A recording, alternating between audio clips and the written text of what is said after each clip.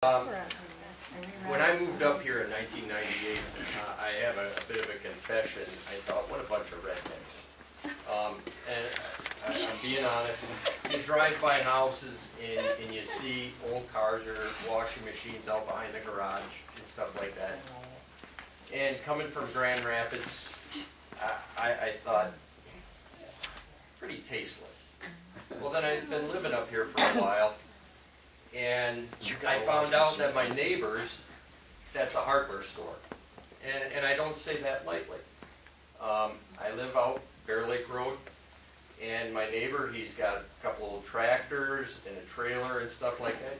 I don't know the guy for beans really, but I'll see him out there and he's pulling some parts off of that equipment, and from time to time he'll use that to fix other equipment. I have no problem with that kind of thing. And I guess my point in wanting to come tonight was to share the fact that coming from Grand Rapids, I sometimes put little snippets together, and I called this baby steps to bureaucracy.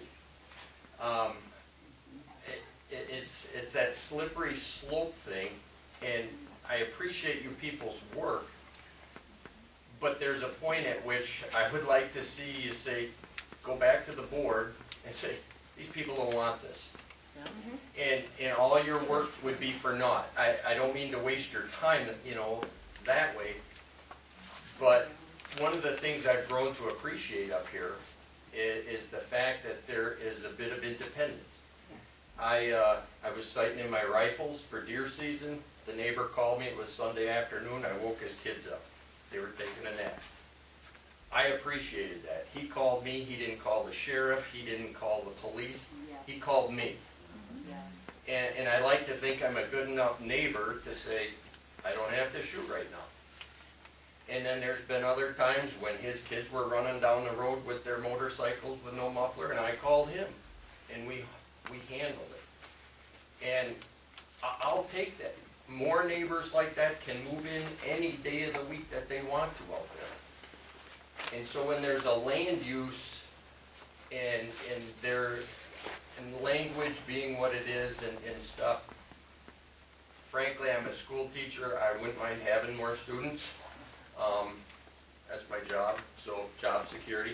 But if people want to move up here for some of that kind of independence, if they got bad garbage laying around and it's attracting vermin and rodents, by all means, call the authorities, say, hey, we have a health issue. But when it comes to zoning, and I know it's not zoning, but is this one of the steps towards that? I get very concerned with that kind of a mindset, and if this is the ground level, I want to make sure my voice is heard at that ground level to say, we need to be really careful. Because, yeah, there are things that we all enjoy. None of us wants to live in a trashy area, but one man's trash is another man's treasure. And we really have to be sensitive to that kind of stuff.